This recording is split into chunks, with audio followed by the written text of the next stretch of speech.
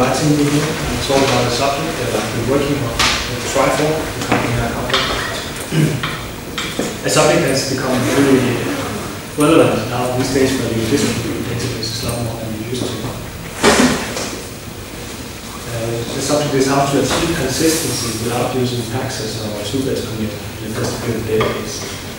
It's the first time I'm doing this talk, so I'm a little nervous as I'm going to so we'll see. Please stop me if you cannot hear what I'm saying. I've been working with databases for quite a while now, and no SQL since 2004 years. I've been especially involved in this project that we do in Denmark. We have a shared medication record. We save every citizen's data, every citizen's prescriptions in a database. And this database is updated from a variety of sources. It's updated from hospitals and GPs and from the home care. Sometimes these updates, they cross each other, so these people update on the same patient at the same time. So we need to be able to handle that situation when a conflict arises. Apart from that, we also want high availability. So that's why we chose to go with eventual consistency. We need to have multiple data centers. But I'm not working with this. I'm an architect of NoSQL projects, mostly here, in a lot of different places. The agenda for today. First, I'll try to define this setting that I'm talking into. We're using a model that we are building in Trifork. And after that, something about data distribution, why should you distribute data? We talk about types of consistency. There are a lot of misconceptions about consistency, and especially eventual consistency. How we move towards consistency in an eventual world. So a little bit about CRDTs, that's conflict-free replicated data types. And lastly, I'll go through some of the NoSQL databases and try to point out some characteristics of them.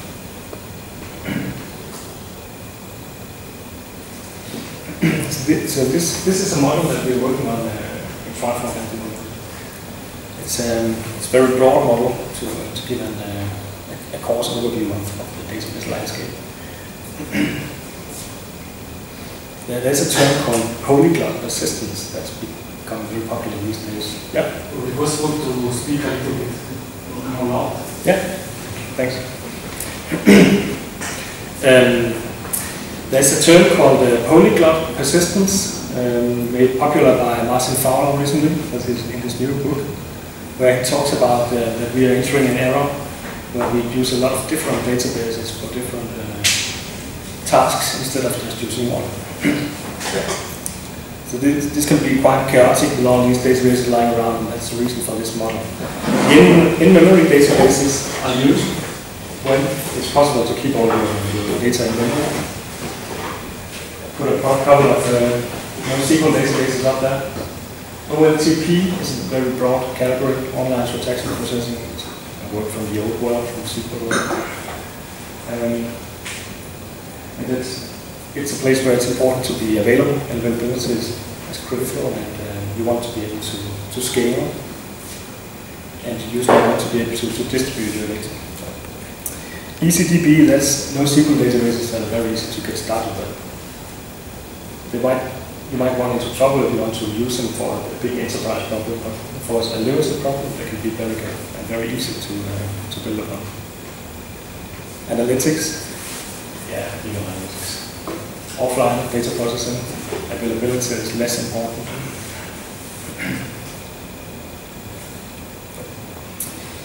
So what I'm talking about is OLTP, it's that square in the model.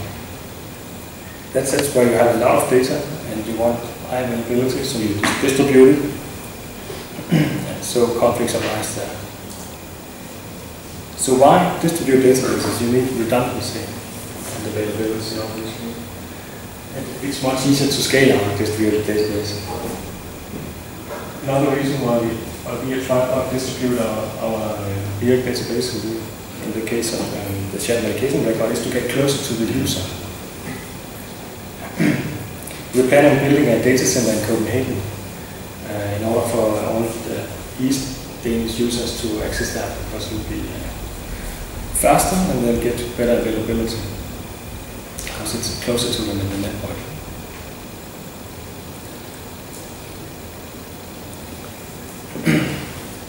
Consistency, yeah. We have a lot of misconceptions about consistency, especially racial consistency. Well, not you guys, you've been working on this for a while, but many of our customers misunderstand the mental consistency. They think it's maybe we have consistency, maybe we don't. But that's not the way it should be meant. I'm trying to track the phrase down, and it goes back at least as far as 95, when it was used in a paper describing a system. But they talked about guaranteed eventual consistency. So we have a guarantee that in time the consistency will be there. This is the definition of consistency from the CAP theorem. All notes see the same data. I like to think of it more as autonomous consistency, in the way that you have a part of the system that's able to do stuff by itself. It doesn't have to wait for all the other parts. In contrast to distributed transactions, which can be seen as very bureaucratic, everybody has to agree that this is the right way to go. So if you want to enable a smaller part of your system to act independently, then you need eventual consistency.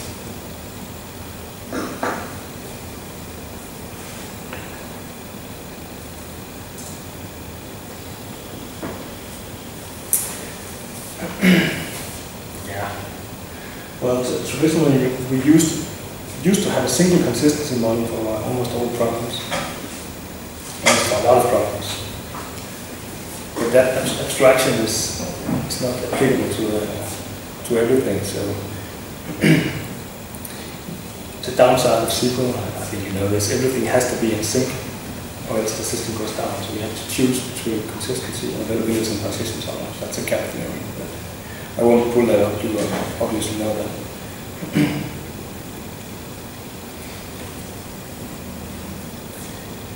But I think the essence of the CAP theory is not that you should think through and just read it, is that you should broaden your mind and see what is the real business problem here and how do we solve this, instead of looking at which tools do we have to solve it. So if your problem is very simple and if you need high consistency, and if you don't need extreme availability and distribution of data, then by all means stick to a SQL database, because it will be the best choice for you. It is difficult to make eventually consistent systems. It does take a lot of extra work to do that. So stay out of it unless you need it. I think it's interesting. Conflict in updates.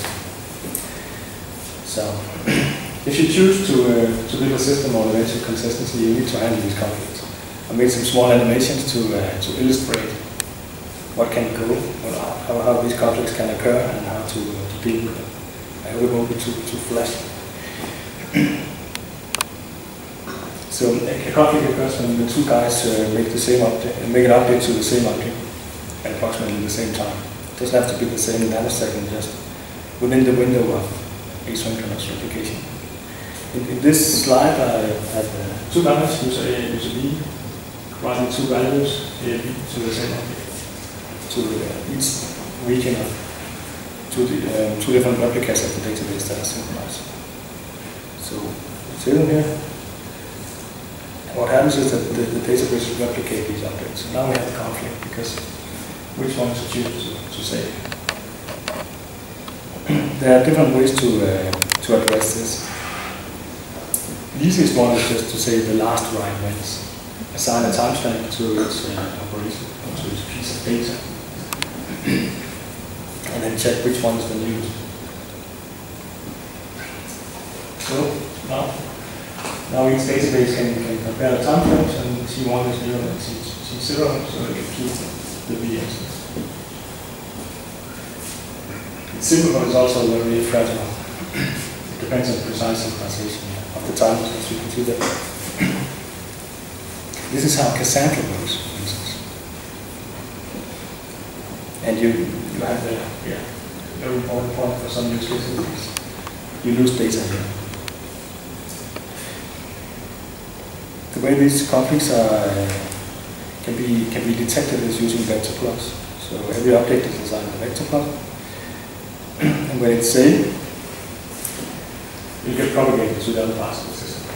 So now B wants to make an update to this, so he reads from his database and makes an alteration. Now he puts a new concept in there, and then he updates the vector plot, saying, I have made a change to this object. It says B:1. But he keeps the A colon to show that he has done it after he has done this update. And because he does that, the database is able to see that this one right here is a newer one, and it should be deleted. So he does that and replicates it back here. Same thing. So that's great in vector plots. You never lose data. You get siblings when you have real conflicts. I have an example of that here. So they save the same stuff at the same time. It gets replicated, and now from the vector plots you can't tell which one is a descendant of the other because they're siblings. So the database will keep both, and the way this is handled is that usually handles that the application deals with it. But there's another way to handle such a conflict, and that's the CRDTs. Conflict-free replicated data types. This is a set of data types which are special because of their chosen design limitations. They can never be in conflict. It's always possible to merge them. And it can be done directly by the database. So the only downside to this is that you have to find that CRDT that will fit your problem. I have an example later on. I'll dive into it a bit deeper. I have some animation here. Oops. And the database will by itself merge this data. Making combined value.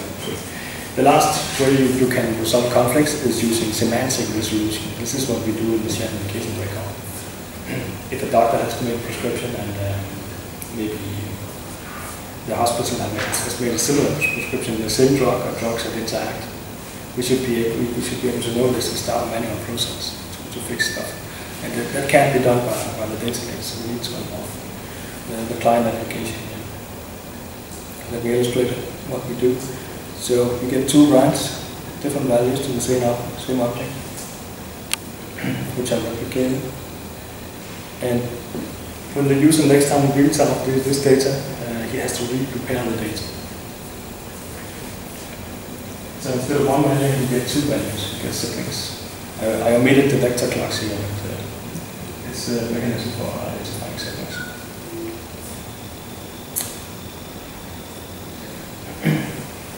So this is really the only solution if you have complex data, if you have complex merge procedures, and if you want to involve other processes, start all the stuff when a conflict happens.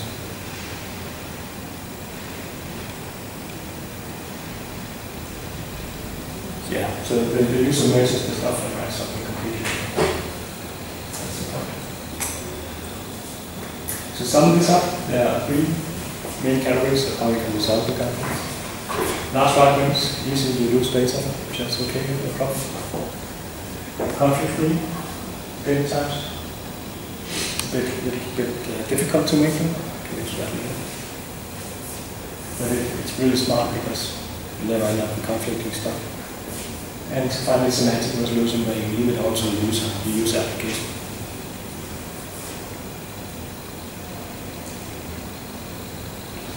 So CRDTs. It's actually an acronym that can be understood as many different terms.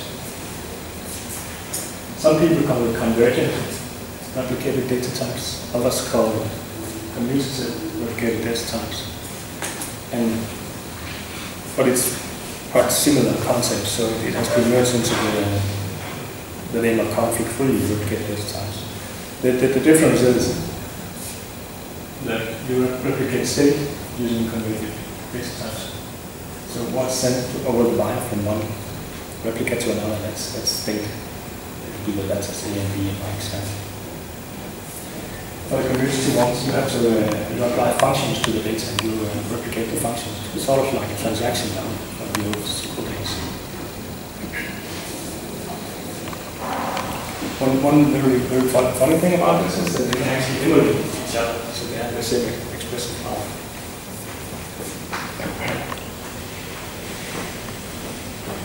To show an example of a CDIT, we have a key set here. It's a set of data that can only grow, hence the G, it's for grow only set. So what happens is that we add a lot of elements and the list just goes bigger and bigger. This can never be in conflict, at least if we assume that we have a common identifier for our data. So we have B twice per unit, but we get represented twice because it has the same ID. To get rid of data, to delete data, you can't just remove it because it might be reinserted by another synchronization with another replica. So you have to mark it as deleted. That's the reason for the 2P set. 2P is for two phases. So there's a live phase and there's a dead phase. In this, the A is being deleted and added to the removed set.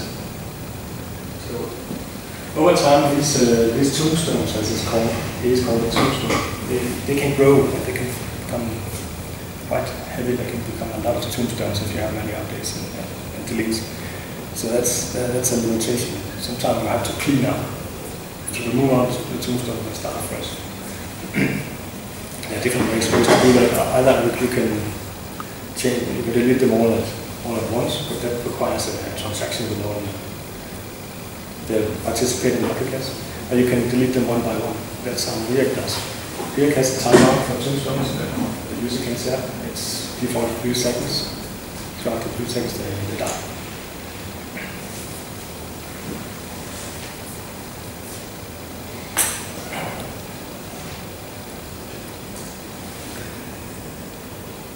Yeah, there are many other CLATs that you can look at. Counters, graphs. If you want to know more about it, you should check out these papers. They are quite well written by some very good French guys. And you can also see Sean Cribb's video cast. It's good. Sean Cribb's is from Brazil. They're the people who pack up the official React releases.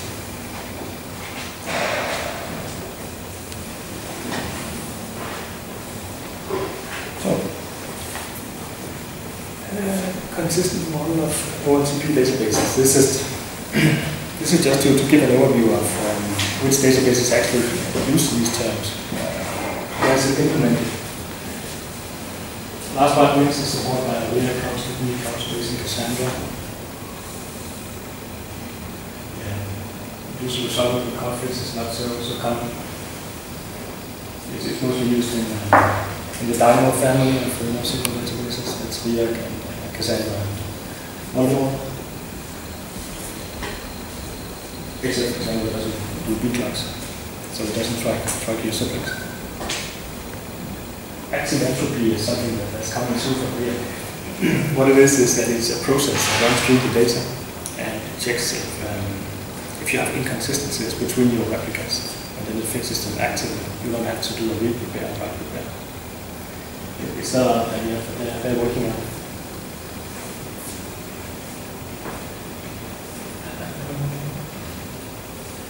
In the hand of Slavic programs.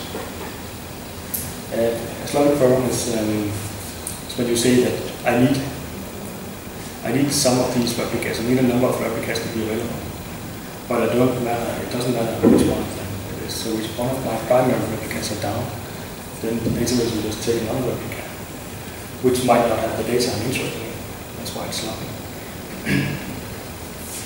But it will give you the best right availability you can get, because if some replica goes down, and if all the replicas that you were supposed to write to go down, then you can just take another one and write to that. So that's, again, availability or consistency. Depends on the problem. Stronger consistency. You can add strict programs to it. You can require that some of the replicas must be available for you to complete the operation on. It's supported by most of the databases. Actually, most of them don't have the option of sloppiness. So they have a lower availability.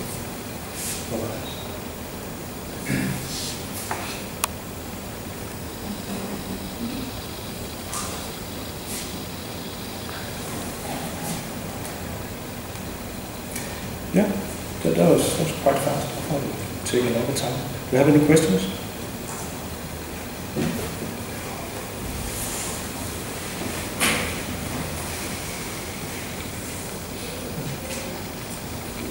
Just to see otherwise, be in touch.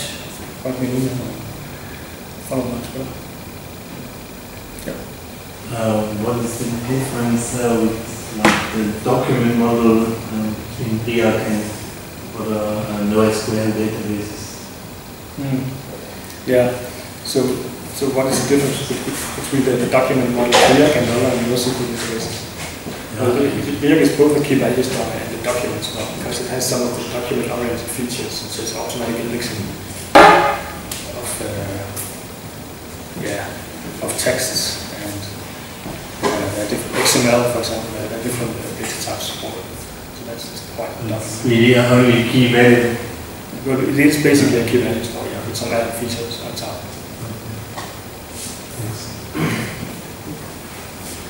Could you give insight? You said that the user-driven data resolution is not reliable on MongoDB. Right. Could you give an example or explain what's wrong there? I said it. CouchDB, sorry, it's CouchDB. Yeah, CouchDB is unreliable. That's because what CouchDB does when it encounters a conflict is that it saves the new data as a new one, but it also saves the old one as another revision to this data.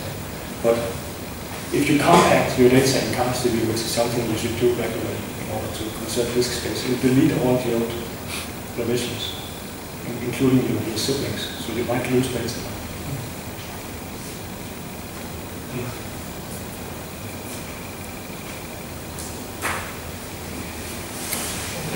Good. Thank you.